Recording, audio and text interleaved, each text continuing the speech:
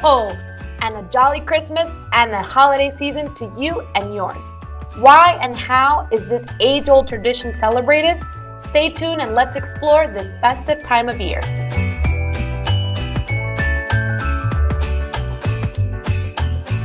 Christmas traditions. We are a few days away from enjoying Christmas Eve and Christmas Day, and in all the traditions we live in, they are deeply rooted in Christian beliefs and faith, which have been transmitted for centuries from generation to generation. And therefore, sometimes it can happen that although we practice them habitually, we have forgotten somehow what is their true meaning, origin, history, and reason for being. I invite you to take a tour and remember these beautiful practices. Christmas origin. Christmas was established on December 25th as a day of solemnity by the Catholic Church in the year 350, thanks to Pope Julius. In the Bible, however, the exact day of Jesus' birth is not mentioned. Hence, the celebration of Christmas in principle was not part of Christian traditions. The reason for setting December 25th as the date of celebration of the birth of Jesus Christ responds to the need of the Church to replace the Saturnalia, traditional in ancient Rome, which coincided with the winter solstice, and that it was celebrated by the so-called pagans, and thus facilitated the acceptance of Christianity. The Christmas tree is based on the myth of the Tree of Life of Norse mythology. This myth was used by Saint Boniface in the 8th century, an evangelizer of Germany, who introduced Christian worship among the peoples of Northern Europe.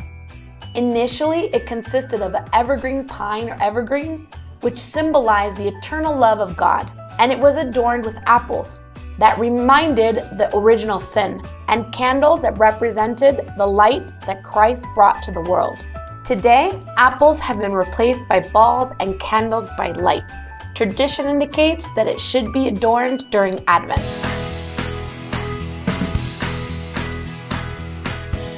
The birth, also called nativity scene, manger, or portal, is the representation of the birth of Jesus. The first representations date from the 5th century and were with real people, although it is considered that one of the most important drivers for its popularization was Saint Francisco of Assisi. The purpose of the birth is to remind people of the humble circumstances in which Jesus was born in Bethlehem. The traditional thing is to put a birth at home with Joseph and Mary in the center and the scene witnessing the arrival of Christ. Meaning of the characters in the manger. Child Jesus. This is the central character and is the Son of God and Redeemer of humanity. He is the one who brings light to the world. Virgin Mary symbolizes fidelity, purity, and love. San Jose represents strength and obedience. Magi kings, Gaspar, Balthazar, and Melchior symbolize wisdom. They bring gifts to Jesus and they reveal the divine nature of Jesus.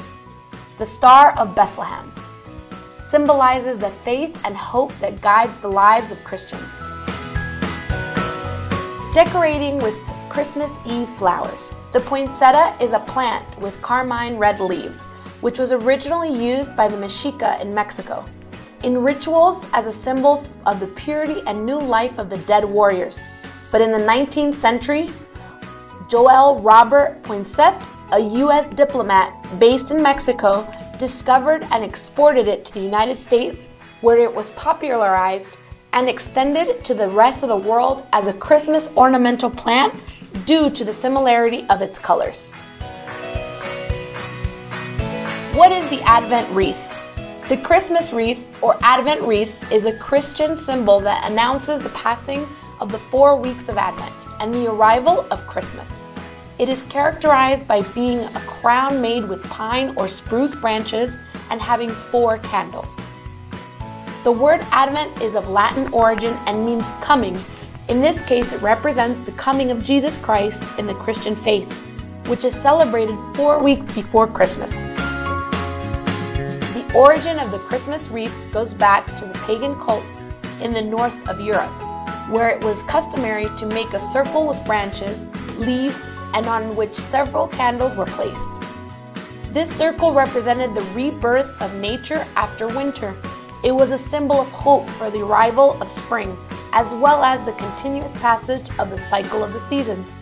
The candles, on the other hand, were used to honor the sun god and worship him as a symbol of light, so that it does not stop illuminating the darkest and coldest days of the year, which coincides with winter in the northern hemisphere. Sometime later, after the evangelization of a large number of pagan people by Christians, they took and adapted the rite of the crown to explain the Christian faith and the meaning of Christmas. This is an example of the Christianization of other cultures. In the Christian tradition, the circle reflects the cycle of the seasons, the branches and leaves symbolize nature, and the candles represent the origin and source of life through light.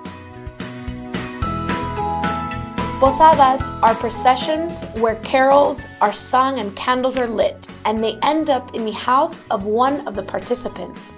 The celebration can be either family or intimate, or include the neighbors and the rest of the community. It is a very popular tradition, especially in Mexico.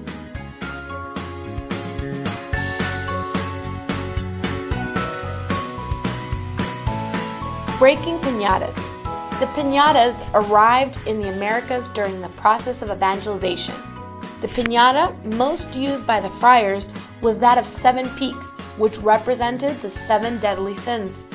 To break it, it was necessary to use virtue and strength, the only weapons to defeat the temptations and thus obtain the rewards, or the gifts of God, which were the sweets that were inside it. Nowadays, piñatas are used in Mexico during the Christmas celebrations to remind us of this life lesson. Singing carols. Christmas carols are Christmas songs.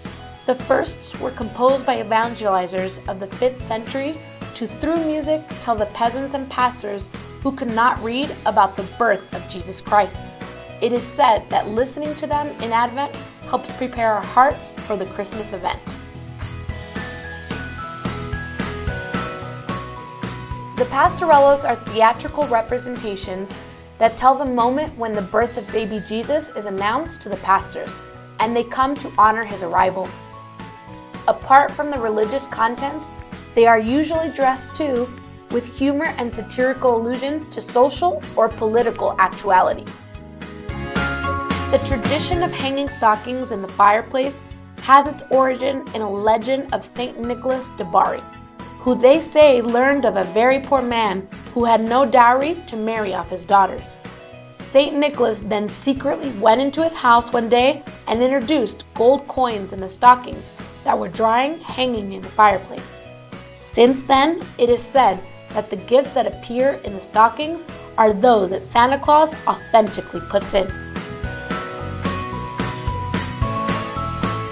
Gift exchanging or Secret Santa at Christmas is a way of expressing for our loved ones our love for them.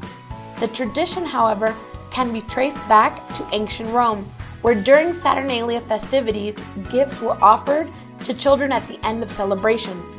Today, the tradition of exchanging gifts serves to remember the gift that God gave us in His Son, Jesus Christ.